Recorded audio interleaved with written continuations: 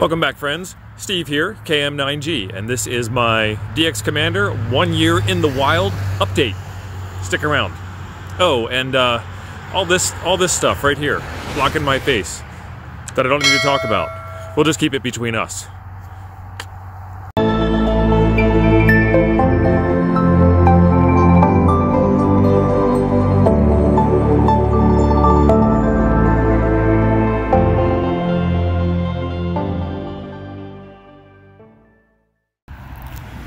So before I came out here to do the update, I did a real quick inspection myself and realized that in the last year I didn't have one part of the ground radials hooked up. So that wasn't very good. And if you guys are looking for ground radials down here in this area, good luck. Because they hide pretty well. They kind of, nature takes over like it always does. So one of the things that I had to do was tighten up one of these guy wires. It's not wire, it's just cord. And that was it. Well, attach the missing radials and tighten up the guy wire, not the ground wire. For the coax, it's RG213, and there's a big coil of it right there underneath all the brush, in case I want to attach it to something else or do another project or try another antenna out or whatever the case may be. And then it heads back over in this direction, and I bury it underground just enough so that I can cut the grass really easy and not have to worry about cutting my coax. And that's it. It stands in this grove of trees, which keeps it pretty well sheltered out of the wind, out of the elements for the most part. But it makes it so I can't put the 80-meter inverted L up very easily. But the reason why I put it there is because all the ground radials stick inside the footprint of this tree group and do not get in the way, because I don't need to cut the grass in here. I haven't cut the grass in here all year, and this is what it looks like. Welcome to the forest. You can see some snow peeking out in the background. We missed fall this year, it just went straight to snow. I've got a couple of these little trees right up close to the house, some type of evergreen, I don't know what they are. They were here when I bought the house, I didn't put them in.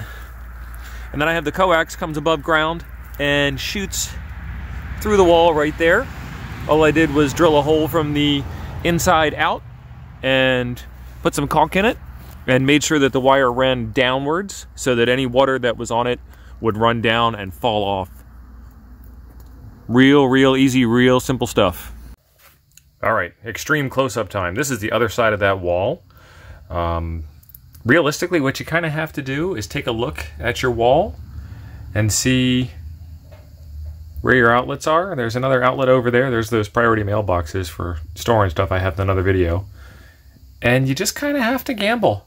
It's going to be hard to see a wire going from that outlet to no other outlet over there. So I think I'm pretty clear that there's not an outlet behind the wall, and there's a window right here.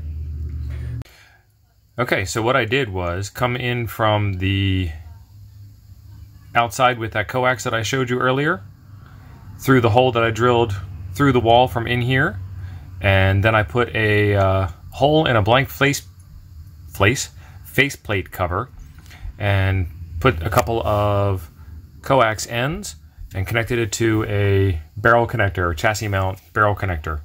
So it looks all nice and pretty like that, and then that's how I get my coax into the house. I tried doing one of those window pass-throughs before. Let me show you something. Okay, so I tried doing one of those window pass-throughs before, where you have the little panel and the coax comes through. But if you look up here, you've got this thing called a meeting rail. And with the window pass-through, it doesn't join and it doesn't seal. And we get some pretty cold temperatures out here in the Midwest. And so I didn't like that. So I'll run an antenna through there during the summer or for testing or something like that. But the window pass-through thing wasn't for me. Okay, so here we are with that antenna tuned into the 20 meter band. One of my favorite bands. Let's see what the SWR graph looks like. Note that the tuner is off.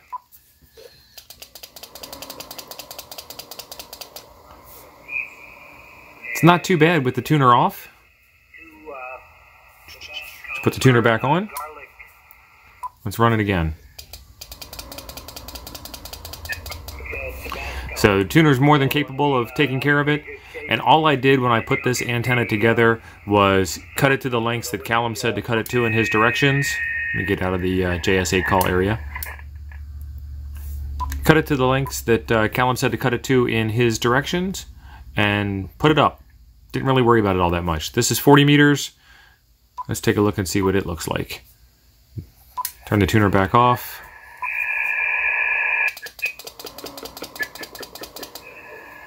Just a little bit towards the end of the band, and obviously if we turn the tuner back on, that's just going to be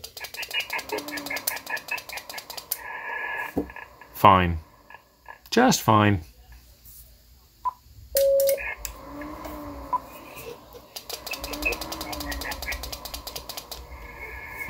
There we go. Quick retune. Nice and clean. There you have it. DX Commander antenna, all band vertical. It's been up for over a year now. Not a single problem with it. Check out the description down below for links to where I put this antenna up on 2 meters and 70 centimeters. And check out the SWR readings that are also in the description down below for what this thing does with a NanoVNA. Thanks for being awesome.